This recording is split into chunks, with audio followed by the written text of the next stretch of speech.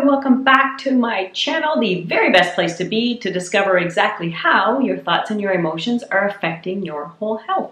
Hi, I'm Andrew Coulter, and so we've been talking about how our emotional traumas and conflicts that we go through that we don't properly resolve affect our health in a chronic way. And some of the interesting symptoms and physical signs that the body is trying to get your attention as to what emotional problem you're struggling with.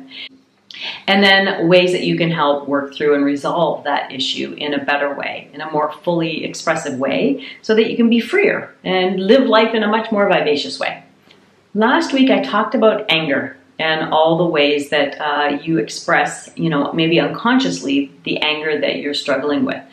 And the next sort of level up, if you will, or down, whichever way you want to look at emotional baggage, is resentments.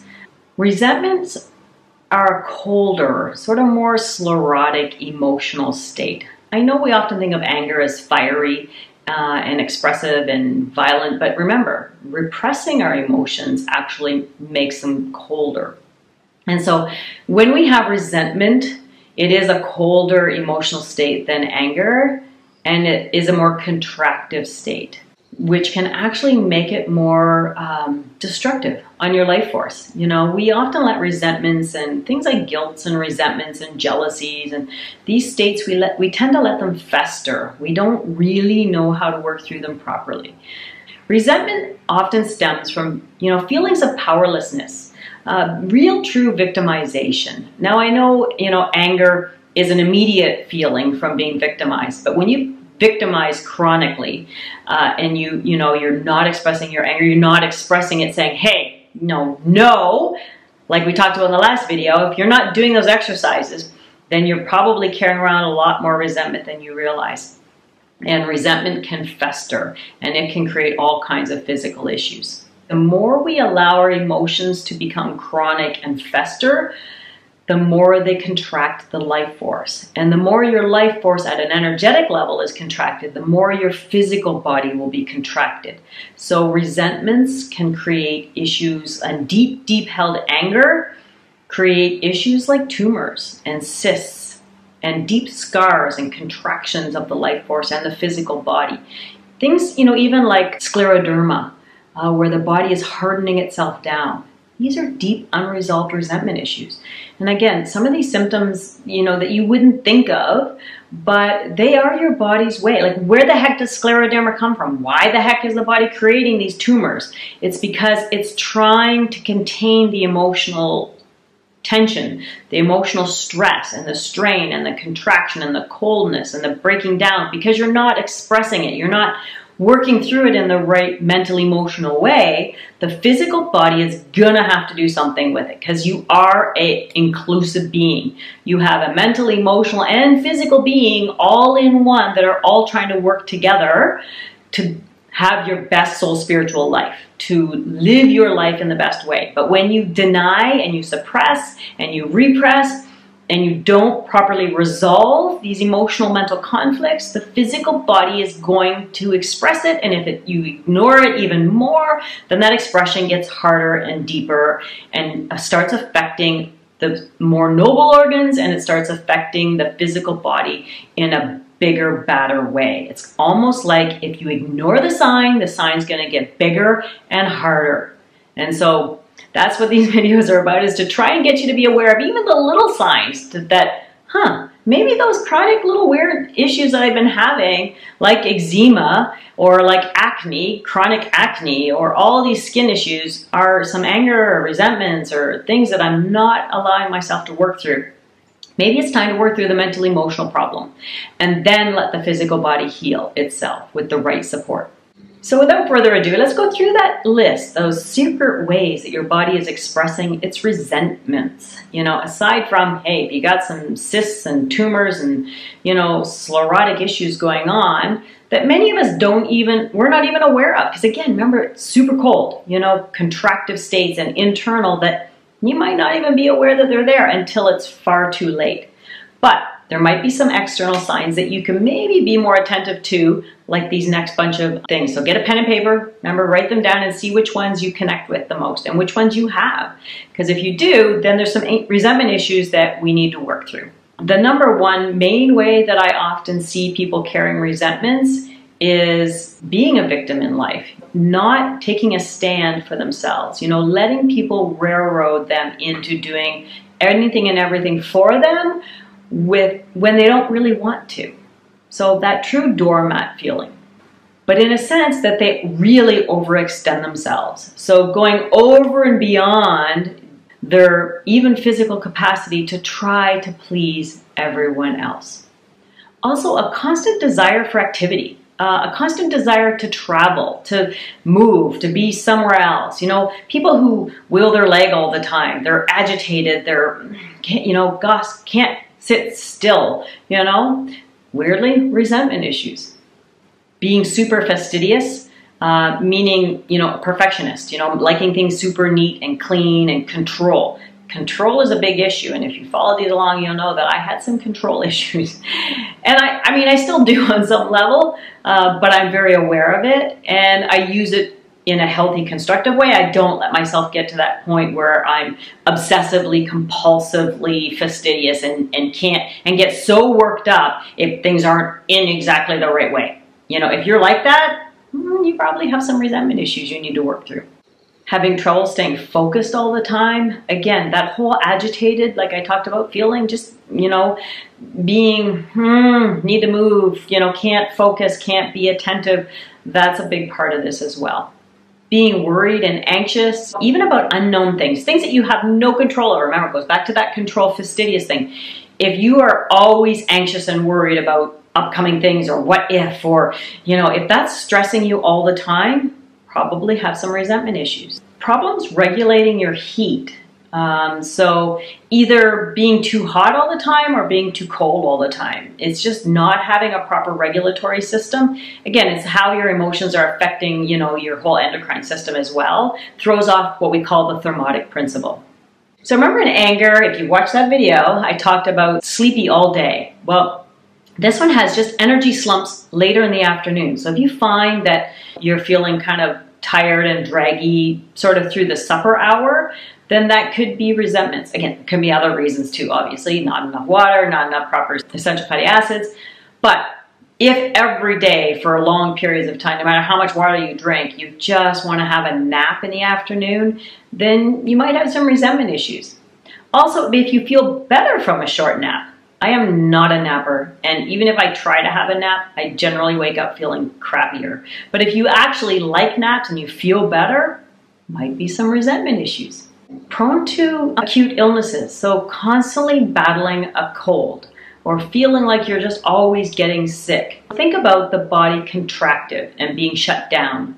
When you're shut down, the whole system is stressed and not functioning at its optimum. So of course your immune system is going to be stressed to the max all the time too. And then that will affect your health overall. But emotional contractive states like anger, because it's the same as resentment, is just being more prone to getting sick. Also, if you've developed, a chronic issue like mono or pneumonia or pertussis, deep chronic illnesses that you never get over, that you just, that whole never been well since issue, that's usually deep resentments that your body just is not able to let go of and needs some help working through, which again is creating this whole sort of autoimmune issues is really kind of starts getting triggered with resentments. Many moles and dark spots on the skin. If you're prone to always getting more moles and more neve and resentments. Deep internal headaches. If you have that capping kind of, weighted down, pressure, constantly headache, could be resentment that you're just not working through. That again, it's that needing the pressure to get your attention, that you need to work through this. I used to always get headaches. Again, grief can create a lot of headaches as well, but resentment does too. Regardless of which emotional state it is, you know, there are certain ways that you can help to work through. And I always find remedies are one of the better ways, but also emotionally expressing. So finding those exercises like we've talked about in the other two videos, the first two, definitely go in and check them out because they really always make my headaches go away along with remedies. Another really big, interesting symptom that comes up, and this is always, I see it with guilt and resentment, is a lump in the throat. So feeling like you always have to clear your throat, like there's a lump, you know, you try to swallow and it feels like there's always something stuck there, that is oftentimes resentments. Same with a tickle, you know, like the lump, it's that tickle in your throat. And then cravings. So we talked about, you know, grief is salt. Resentment has salt too, which is interesting. And, you know, I wonder if there's a big correlation between deep grief, some anger issues, then creating resentment. If resentment's like another step down the line. But definitely salt. Fats though, craving fats, like liking lots of greasy, fatty things, and chocolate. These are often indicators, again, if you're chronically obsessed with those sorts of things, body's way of trying to tell you that I need to resolve this issue. Chronic constipation is a big one. Again, can be linked to grief, but we talked about control issues with resentment. So control is a big issue for people who have heavy-duty resentment issues. And so constipation is a big one for resentment. So if you have chronic constipation, then resentment is the emotional state you need to work through the most. And then the last one is really waking at 4 in the morning. It's an odd time, I know, but it's that gallbladder-ish time, and liver, gallbladder are anger, resentment organs. And so that waking up early in the morning and then can't get back to sleep. Like no matter what you do, you just can't get back to sleep. Again, resentment, liver, gallbladder. What I'm going to do is, remember, I'm going to have a link below for my anger frustration kit. It works through resentment as well. And there's lots of great tips and ideas and suggestions aside from the remedies in there on how to work through those sleep issues, how to work through those exercises that we worked in the last one. So if you haven't watched the anger video, definitely go back and watch it because the breath work and the breathing exercises and the releasing the anger is going to help you to also release the resentment. So make sure, you know, you go through the list. If you've got some of these issues that you are struggling with, you know, watch the grief one and the anger one, and then check out my kits that you can work through these issues as well. Those are, honestly, the remedies are the fastest and the easiest way to start shifting them, but you do have to consciously be aware of them. So start to reflect. If you've really connected with a lot of those, you know, points that I've gone through, and you're thinking, well, what the hell am I resentful about? Start doing the exercises that I've done in the anger exercise at the end.